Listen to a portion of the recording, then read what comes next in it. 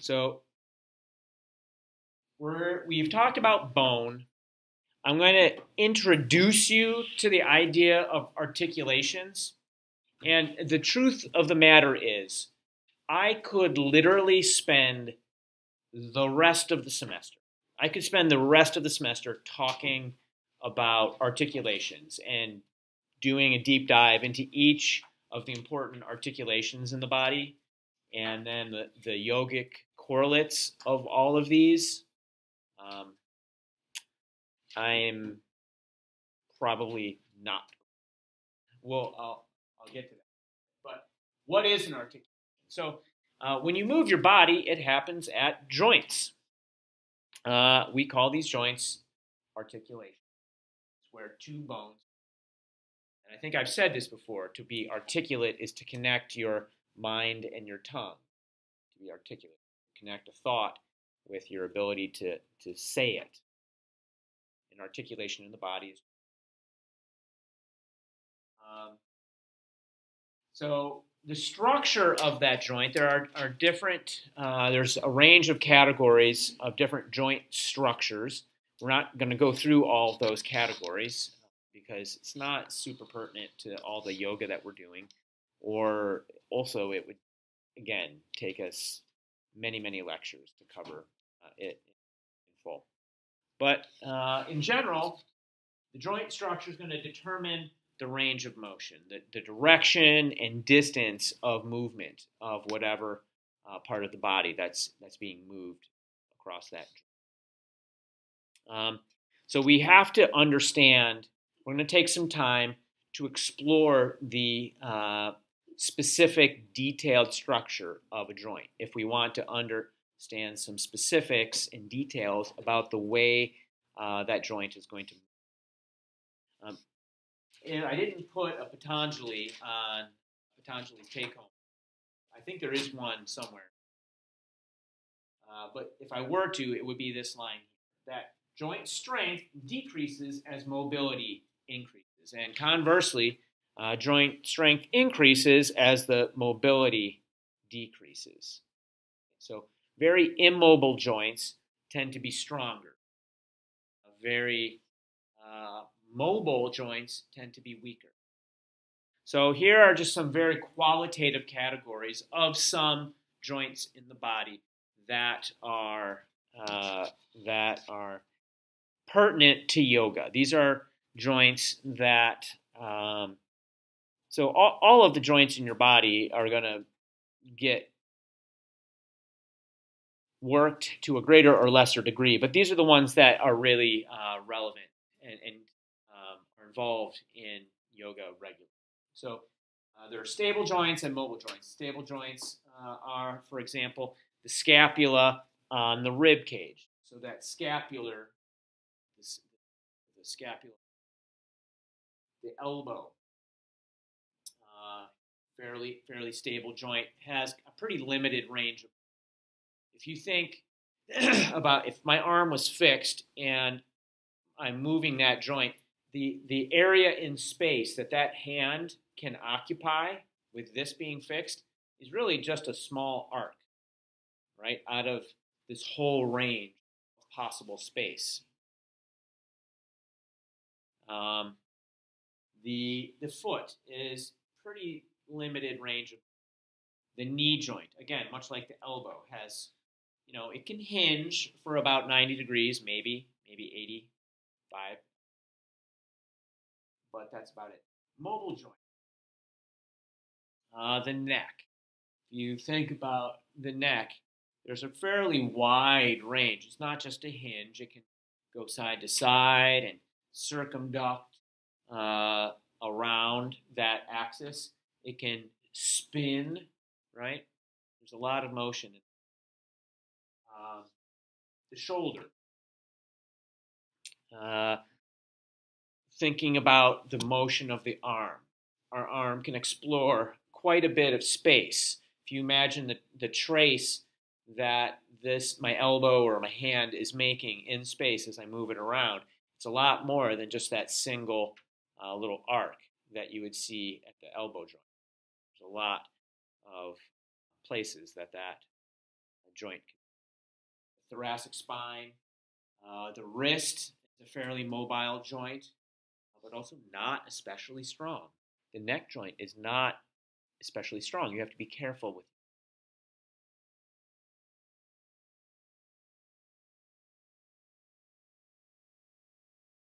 Oh, yeah, sorry. Thank you for that. You're right. Foot is actually talking about, I misspoke. I said foot and then I showed you the ankle. This is the more wide foot. When I'm talking about the foot, I'm talking about like the flexing of the foot. Yeah, the joints inside the actual. Pardon me. Okay. No, that was great. You're thinking about what I'm saying. Thank you for that. You're right. And then ankles, yeah, ankles. I can attest to the fact that ankles be weak if they're not properly treated. So, and I highlighted them. Oh, yeah, right. So, I would love to talk about all of these, and there's like a wide range of yoga poses that relate to each of them, but I'm only going to talk about today. I'm only going to talk about the shoulder, and I'm not even really going to get a chance to cover the shoulder in the depth it deserves. I could, if you guys want me to, talk in future lectures about the hips and the knee, because those are the next two most important joints, I think. The shoulder joint is huge because it's involved in so much of yoga, and it is one of those joints that the health of it is strongly correlated with quality of life as you get older, and it's also a joint that is because it is so mobile, it's kind of a weak joint, and it gets injured very. So doing things to support the joint health of the shoulder are important, and yoga is one of the ways we do that. So just thinking about the impacts of yoga and understanding of joints, I went to the joint that is the most vulnerable. And so I'll talk about that. If you guys want me to, I can make some lectures up. I have hips and knee already sketched out. I could throw some lectures together for that, but we can decide on that later. Next week on Tuesday in lecture, I'm going to give you, so Sarah is going to talk for a fair chunk of that class, and I will do a little bit of anatomical and physiological underpinnings of what she's talking about. And so but that is not going to be joints or anything. That's actually going to be more back on the original schedule that we had. I'm going to be talking about the brain and the parasympathetic. I'm not just going to throw hardcore stuff at you. I'm going to try to give you a little bit of the basics that you'll need to understand her work. He's talking. But I can come back to this at any point, and we can decide that. So that's something, you as peers, you get to help me decide what the class covers. That's what those arrows mean. Synovial joints.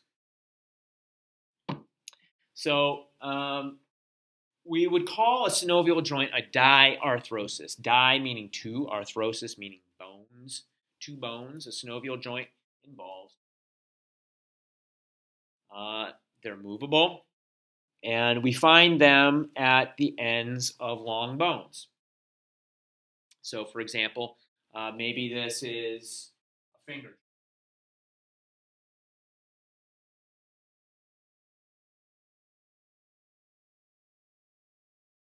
And what is this joint? Well, the joint is contained with a particular capsule we talked about. It has cartilages on the two surfaces that are coming in contact with. The joint cavity is fluid. There are ligaments, fibrous joint capsule that often are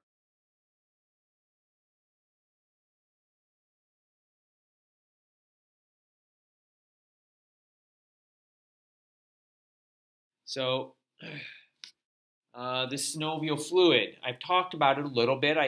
Maybe last time or 2 times ago, I don't know. I showed the picture of the little Orbeez or whatever they're called, magnets repelling each other, and I talked about the proteoglycans and the glycosaminoglycans, all that stuff. Amazing that you followed all that.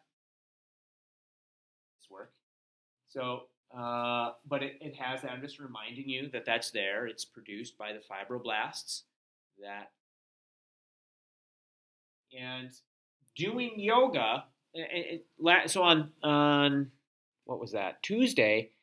We got a wonderful reminder of this by Susan Golden. She talked about how the practice was progressive, right? Like by the end, we were doing some pretty intense stuff. She tried to get us to do handstands. Far out, man. That's cool. That was great. But we didn't jump right into that, did we? We warmed ourselves up. And the idea of warming yourself up is not like a myth.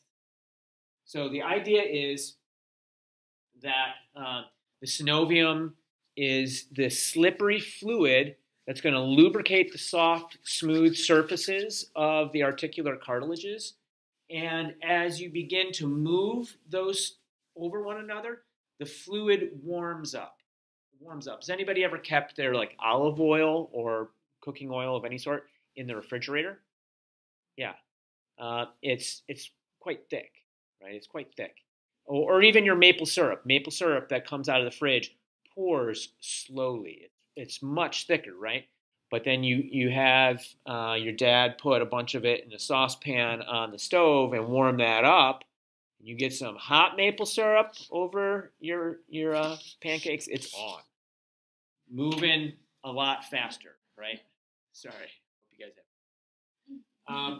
So as the synovial fluid heats up, it becomes less viscous, and it is a lot easier to be absorbed.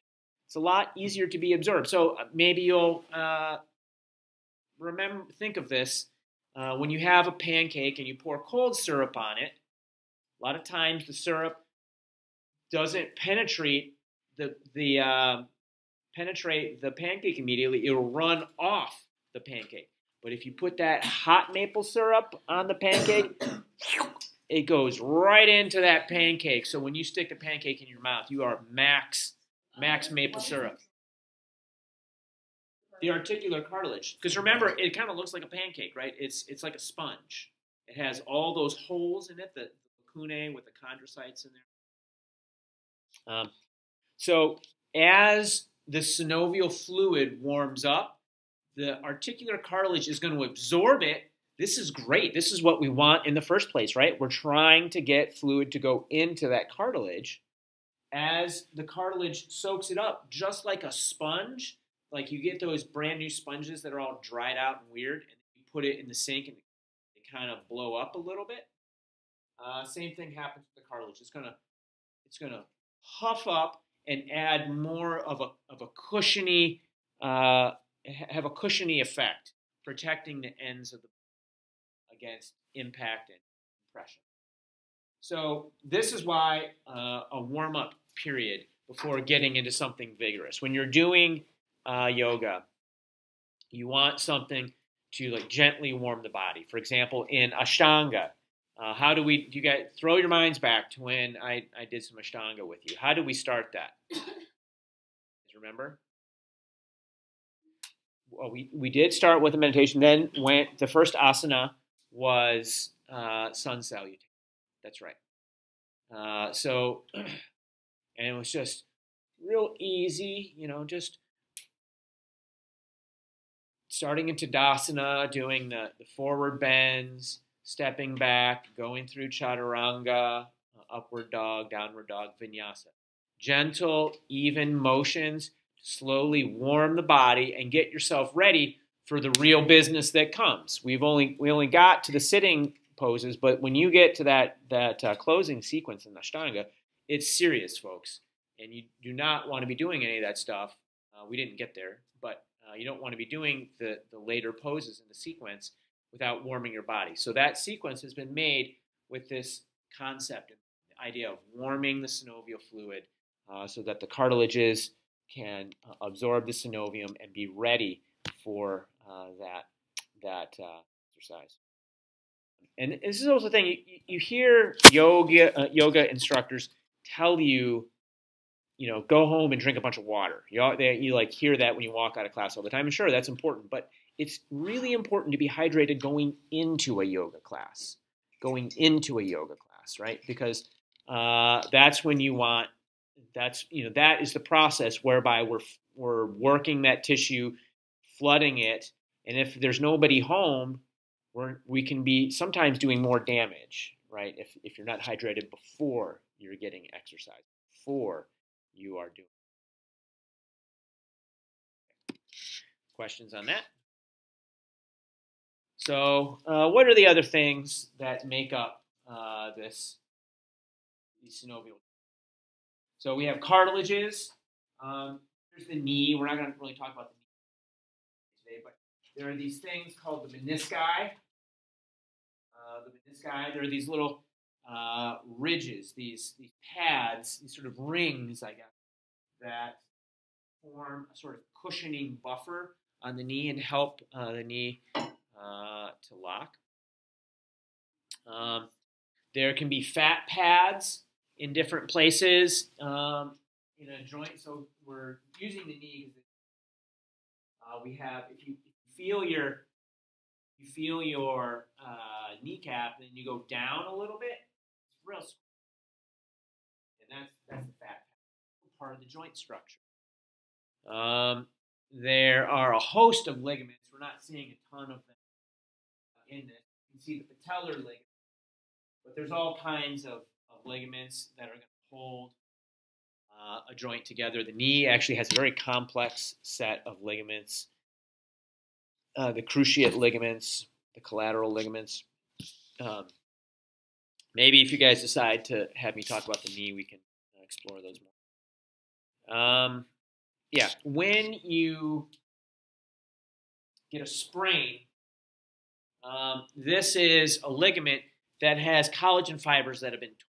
So this ankle that I'm dealing with is because I rolled the ankle really strong when I was your age and basically tore all of the ligaments on the outside of that ankle. And that's, it makes it difficult. But not impossible. Yoga definitely helps. Okay, question.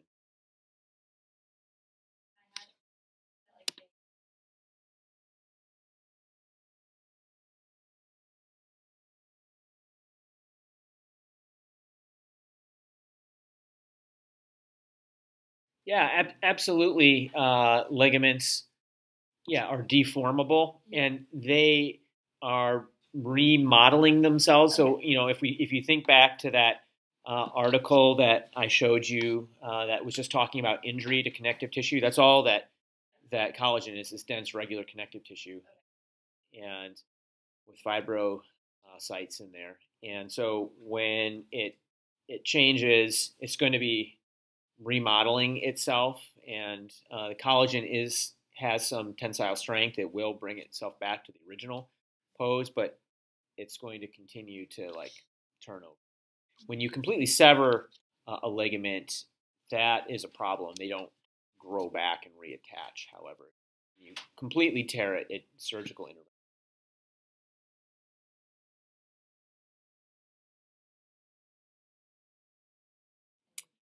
Say that again.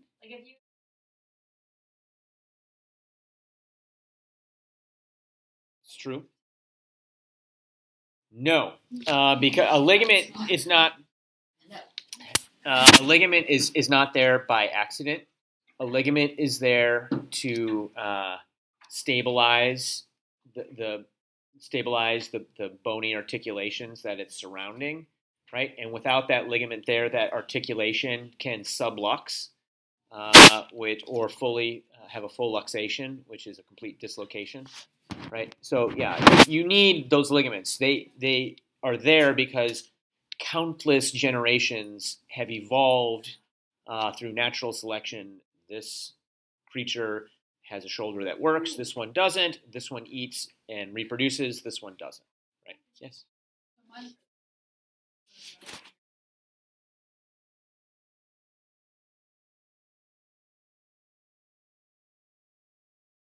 Oh, geez.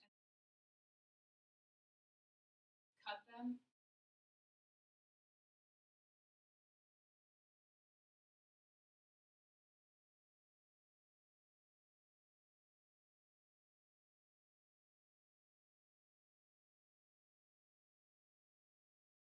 Well, I don't know. I don't know the exact details of your mom's surgery, right? I mean, I yes, it sounds like they did something. When was this? So she's how old is your mom? She's Okay, 55. So this happened 40 years ago. so This was the 70s, right? yeah. And you know, why not take a tendon, staple it here? Just like that looks pretty good. Sort of the carpenter. I mean, it works, right? To a certain extent. Like she's walking, right? Yeah. She can't move her knee a lot. She's not going to be on the Rockettes or anything, but but yeah, she's functioning and she led a reasonably normal life, I imagine. So I guess it served its purpose. They perhaps advanced the surgical technique since then. So again, not to talk about my ankles all the time, but I have, so you know that I've torn all those ligaments on the outside of this ankle, and that ankle now, without those ligaments, sometimes without having force on it, can spontaneously dislocate, and it's really a drag. It's a hassle. So you need stability there, and for me, I've learned to use the peroneal muscles and the fibularis and all that stuff to stabilize the muscles to stabilize the side of that ankle joint. But they had offered a surgery to me back, and I did that, which was in the late 90s, to do kind of something similar to what they were going to do your mind, like drill a hole on this tendon through there. And I just said, okay, I'll be. I didn't go for it. Maybe I should have. I don't know. But I guess like does that oh, certainly it's going to. Yeah, certainly it's going to. When you're changing, because it's changing the biomechanics, the structural mechanics of that joint when you're like rerouting forces like that. So yeah, it changes the way that joint works, and then in so doing, it's going to decrease the range of mobility. And we had our inverse correlation between strength and mobility anyways, right? So when you're strengthening it, whether you're decreasing constructively or pathologically the range of motion, you can expect that to happen. So for example, on my ankle, either I have too much of a range of motion or at least pathological in a way it shouldn't. Okay, so any other questions there? Tendons are simply the connective tissue that extends beyond muscle. I haven't really had a chance to talk about muscle yet, but we'll get there. Um, uh, as I had described in my ankle, so tendons can support a joint in addition to, and this is certainly the case in the shoulder. Bursa. Um, these are little like gel packs full of synovial. They're kind of fun. So where's one? The bursa at the posterior, a bunch of bursa throughout. There are these little packs of synovial fluid that allow motion over repetitive motion along the range of motion to happen without a lot of problems, particularly where a ligament be rubbing the surface. You move that tendon is going to be rubbing in a way that might irritate the joint, and the bursa prevent that. So when you get bursitis, that's an inflammation of a bursa, and it makes the joint quite difficult. All right. So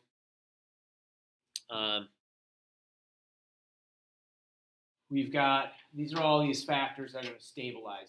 We say collagen fiber, that the joint capsule, articulating surfaces, and the menisci. So sort of this lock and key between the surfaces of the bones. Other bones, muscle, fat pads, etc., can pack in, help stabilize it, and finally articulating bones. Those are sort of summary of everything that I just went through, helping to keep that joint stable. Right? Scribble. Any questions? All right. So range of motion. Let's define range of motion. We already have, I guess, but it's just the number of degrees through which a joint can move in one of the three spatial axes. And so it is the most common measure of joint performance. You talk about how a joint is doing. You first thing you do is measure range of motion. And that's what we did in the goniometry lab. We'll do it again at the end of the semester and see if anybody's range of motion has improved at all. It is the physical assessment that's made when you're trying to see how flexible a joint is. So what's going to determine the range of motion? Specifically, it's going to be the structure of the articulating surfaces. So for example, my elbow, the olecranon of the ulna goes into the olecranon fossa of the humerus and prevents my elbow from hyperextending, from going beyond where it's at. If the olecranon were removed, your elbow point were removed, then you could bend your arm backwards and you'd be a hit at parties, but it'd be weird. Yes?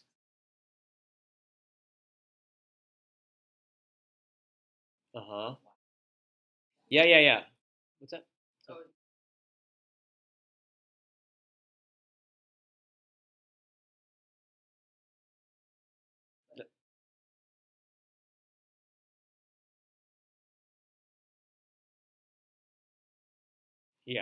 Yeah, thanks.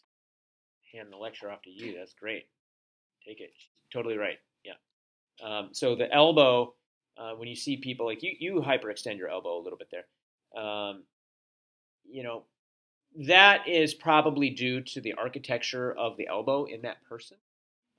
There are people who are pathologically hyper flexible and they have joint flexibility all over. That is probably not due to joint architecture and is often due to some sort of collagen defect that allows these people to be hypermobile.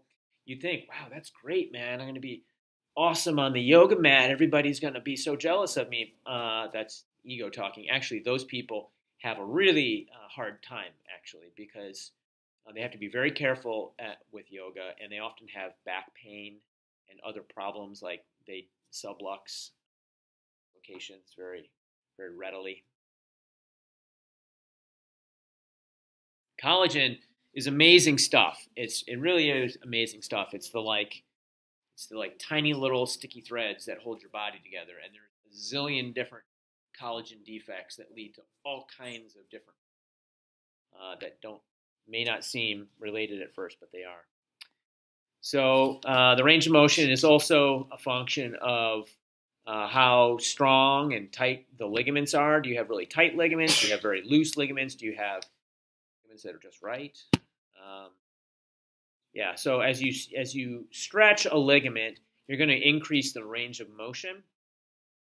And so-called double-jointed people are people whose ligaments are longer than they should be.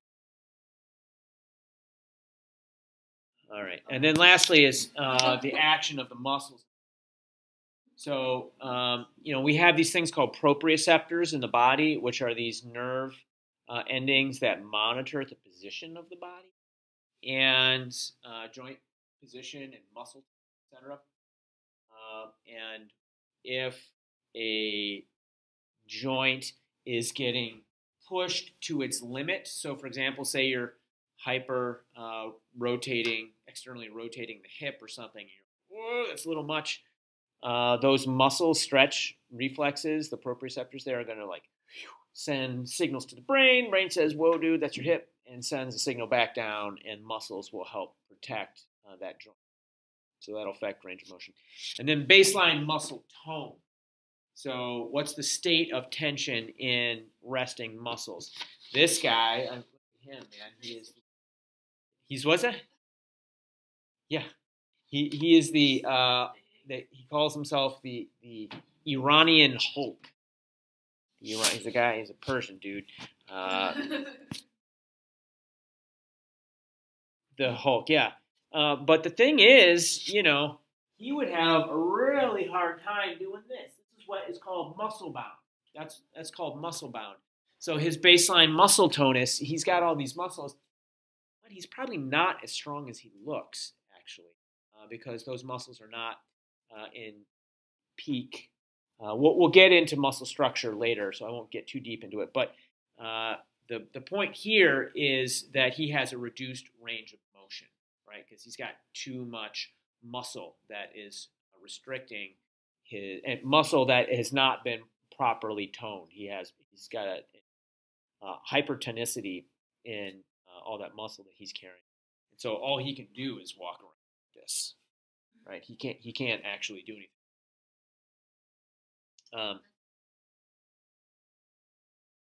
Yeah, yeah. How do you get anything out of your pants pocket? Get your wallet. I guess he doesn't pay for that. It's like grunts at him.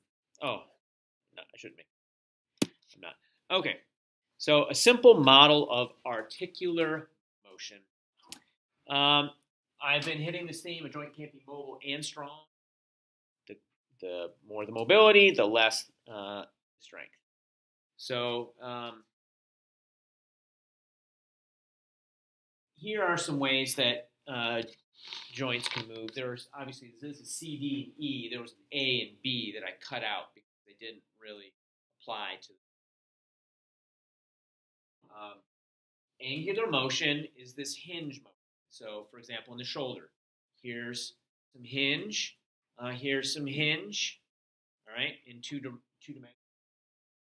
And circumduction is really a form of angular motion. So circumduction happens when you are sort of sinusoidally bending the angular fashion across both. These two are different than rotation.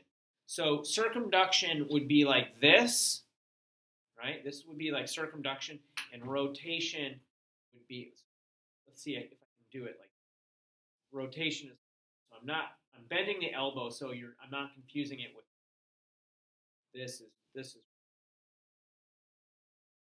rotating. Femur is rotating in the socket. That's different than circumduction. All right? Yeah? Cool. Yeah, shoulder, what we'll talk about, probably not hip.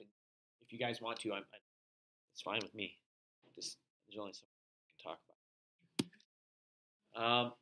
And so I'm sort of honing in on these three joints, the knee, the shoulder, hip. So there's these other types of joints. We're not going to worry about them. They're showing a hinge joint. This is sort of a general schematic of what a hinge, how it looks, how it works. So the hinges in the body are the elbow, knee, ankle, finger joints. Those are all hinges. And they have what's monaxial movement. I haven't defined what that means yet, but we'll see in a bit. It just means motion across one axis. And then down here is the ball and socket that we find in the hip and the shoulder joints. We talk scapula, which is the socket. Humerus has this angular motion along two axes, rotation. A ball and socket, tri-axis, the shoulder and the hip joint. I put a green by that because we'll definitely talk about that another day. Hip is the next one I would want to do. It's we don't get it. So here is what I mean by axes of rotation.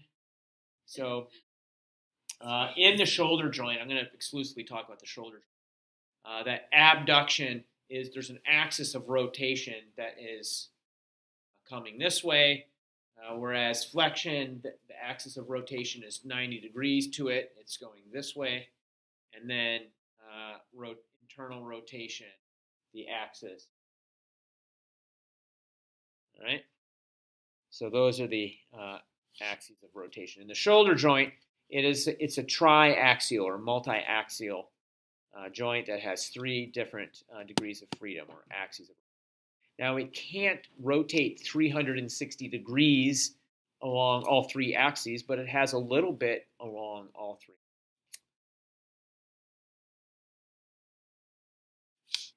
Let's keep going. Let's review a little bit of the anatomy of the shoulder. So the bony landmarks, there's the scapula, here's the scapular spine, this is the back, the posterior right scapula. Here's the spine, acromion, the head of the humerus. This is the clavicle.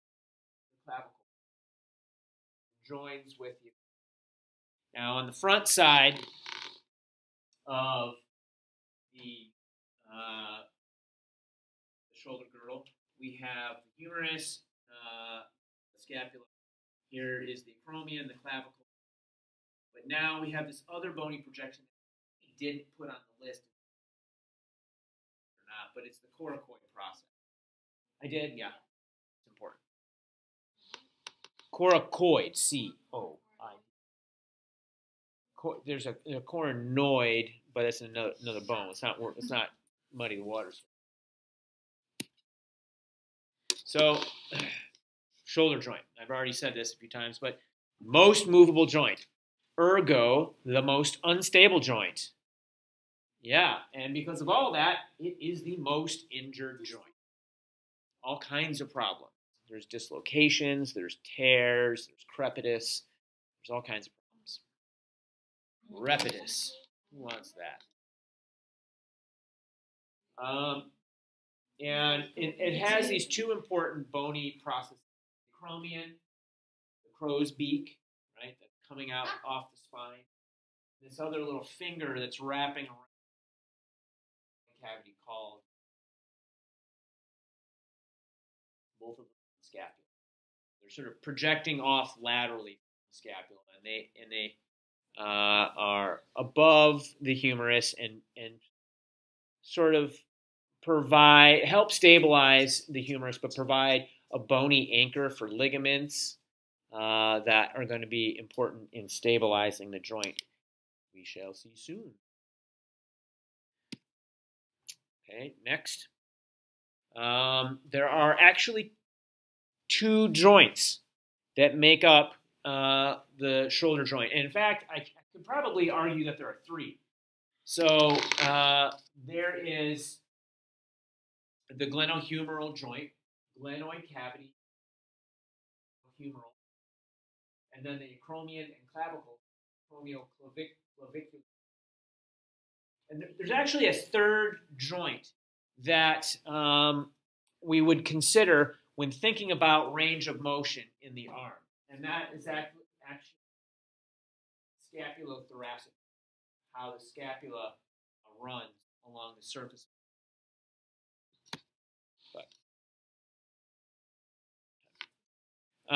They work together, all three of them work together to allow an increase in the motion of.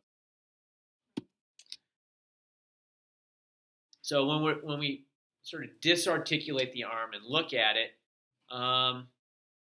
it's not really a snug fit between the humerus and the scapula. It doesn't really fit in there especially well. The humeral head is about 2 to 3 times larger than the socket that it's actually sitting in. So this articular surface is significantly larger than the surface that is contact. That's going to obviously increase the amount of mobility in the shoulder. And it points a little bit medially, and it points medially, but also posterior superior.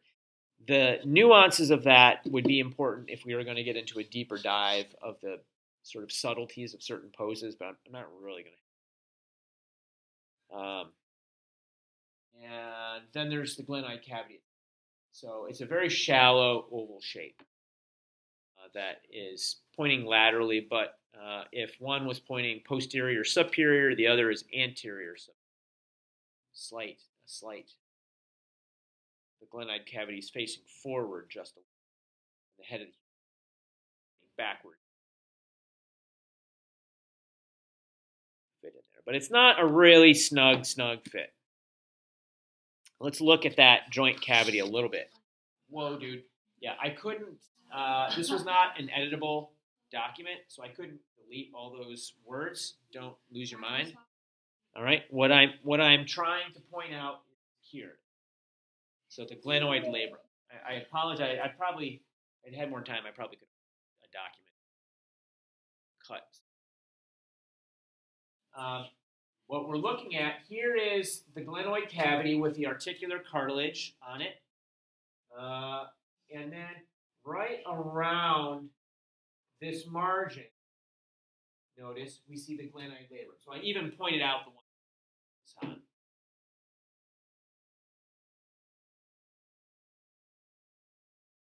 So see that labrum?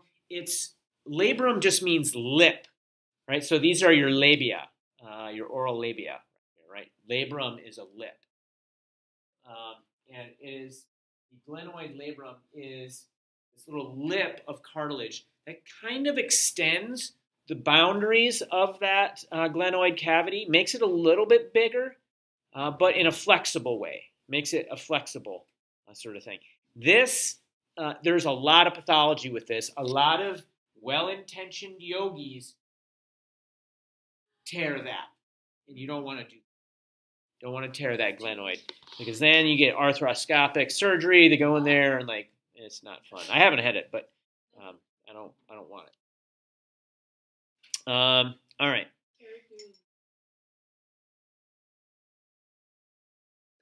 Yeah, they'll be overextending their arms and putting weight on it in a way that's not supported properly. You can do it and you can mess yourself up in downward dog. I'm not saying that Amy did anything but extremely responsible yoga with us, but she took us deep into some downward dog, right? Like we all were really reaching through the arms there. That was working that shoulder cavity quite a bit. Yeah, we're pushing into that tissue for sure. And there are ways that you can do various poses that is unsupported and can lead to damage. All right, so here are some ligaments.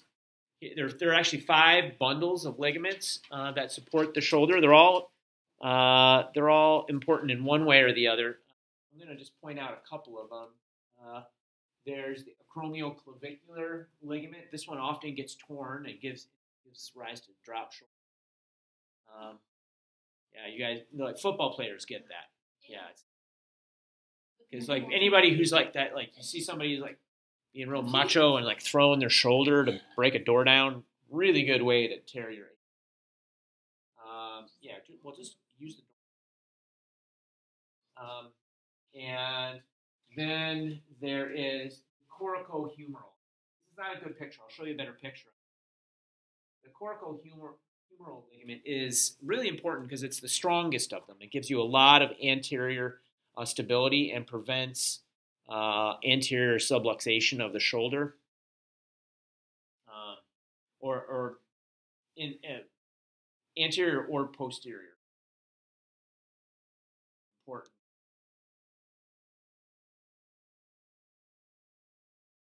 But in general, with any of these ligaments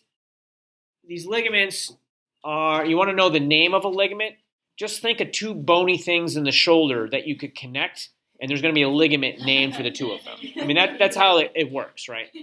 So there's the glenohumeral, so it's going from the joint capsule to the humerus. Coracohumeral, going from the coracoid to the humerus. The coracoacromial, going from the coracoid to the acromion. The acromioclavicular, and the coracoclavicular. So like all that stuff kind of gets glued together in all these different ways. All the stuff that can be attached gets attached. There's a ligament. All right, so here's just another picture, and the point of this simply to show this very strong coracoid ligament is anterior superior margin. It also helps the shoulder stay in the socket when you're supporting your weight like this. So putting your hand, when you would be in upward facing dog or plank or something like that, you're working that coracohumeral ligament.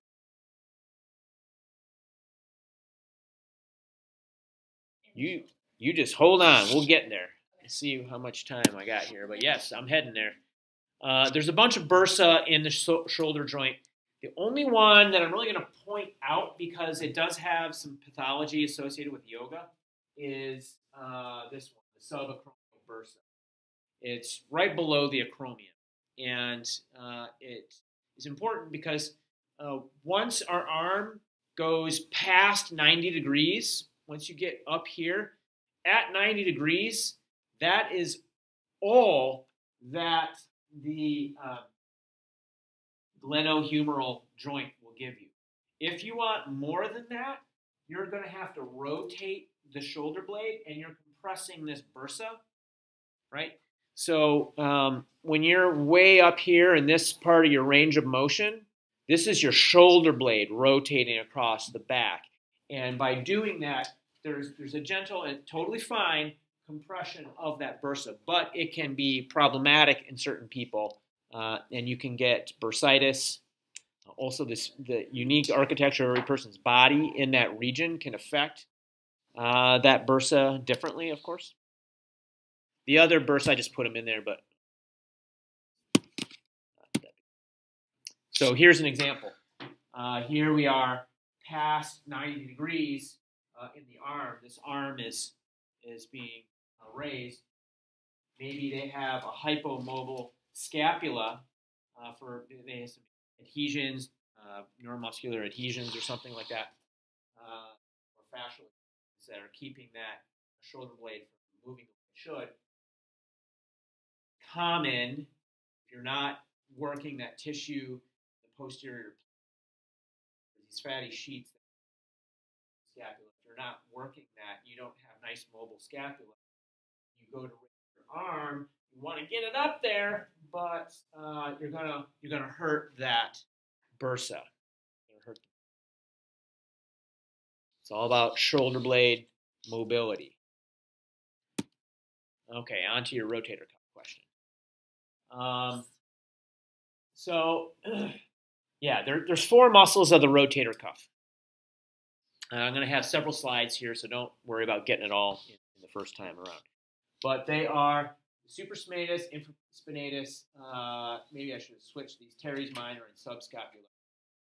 These three, 1, 2, and 4 on my list here, those are all posterior compartment. So supraspinatus above the spine, we learned that in lab. Spinatus below. I think I didn't put any teres list. And then on the anterior surface of the scapula, the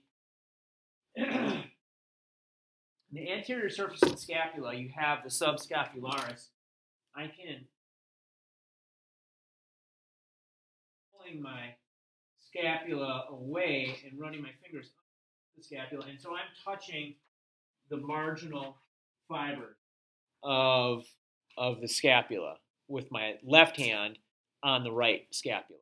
Okay, So that's the subscapularis. We've already established that the glenoid cavity is really shallow, and because of that, it's very mobile, but it's not very stable. And this stability in the shoulder, keeping that shoulder a strong, stable joint, comes from the rotator cuff muscles, right? All those rotator cuff muscles that come around from scapula and help hold that humeral head into the scapula, into the glenoid fossa of the shoulder. So here's a picture, another picture, the same thing. So here's posterior compartment. On the right-hand side, we have, they're often called the sits muscles, sits. So in the posterior, there's supraspinatus, infraspinatus, teres minor, across the scapula, coming onto the femoral head, or I'm sorry, humeral head. And then on the other side of the scapula, we have really deep dissection, subscapularis also. Diagram that people TIS rather than sits. TIS is the name of the muscles as they go from posterior to anterior. The way I get TIS.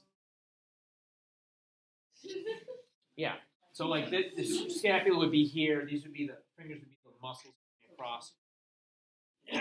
Yeah. Well, not like this actually. The TIS muscles or sits muscles or whatever. Let's keep going. Oh man, I'm gonna run it. So,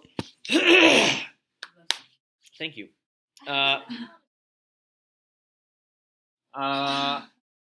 So here's sort of a summary slide that Patanjali is going to boil down for us. But what leads to this high range of motion? So it's a ball and socket, which we've already established is triaxial. So there's a lot of possible motion in a ball and socket. That articular surface area ratio, we said the humeral head to the glenoid cavity is like 2/3. It's one of the reasons the shoulder blade's so flexible. The glenoid labrum is going to extend that bony socket, and part of the socket is this squishy cartilage lip instead of a bony lip. And we get support from the acromion and coracoid, but that because a lot of the support is coming from something external to the actual articulation, that's going to expand the range of motion. There's all kinds of ligaments and bursa that are going to stabilize that, but enable it to have, so that stability is going to enable the joint to explore a wider range. Rotator cuffs, another way of stabilizing that joint. So structure of the shoulder allows a wide range of unstable motion. All right, so let's see if I can get to some yoga here. Yeah, I want to get to some actual yoga. But I need to again button down exactly what we mean by abduction. So I was like, oh, abduction, here it is, right? But it's not just that. So the motion of the scapula is giving you all of this abduction. So if I were to keep the scapula pinned to the back, which is kind of hard to do, to really think about pulling the shoulder blade in towards the midline as you raise your. I mean, we ask you to do this in yoga often. And so when I'm going up like this, keeping shoulder blades into the back like that, keeping the shoulders, skin between the shoulder blades soft, you hear them say that a lot as the arms go up. That's fine up into here, but if you were to watch my shoulders as I keep going, those shoulder blades would suddenly go whoop. They would move away from each other. And they rotate, they pivot on this point. So you're seeing as the shoulder, the arm abducts into the further reaches of its range, it's not actually the glenohumeral joint. It's scapulothoracic. Going along. If you want to, these pictures all came out of that text that I gave you. If you want to read the text. The text goes a little bit deeper than I'm going to be able to. So what are the muscles of this? Abduction, so that's partly supraspinatus. And the supraspinatus, so in general, in any muscle, any joint motion, the deepest muscles are the ones that start it. The deepest muscles are the ones that start the motion. And supraspinatus is super deep, so it's going to get the first 15 degrees of the ball rolling. Deltoids take us up to 90. At that point, that joint has given us everything it can, and the trapezius and serratus anterior, which are responsible for moving the scapula, they take over and upwardly rotate that scapula. So I'm going to leave it there.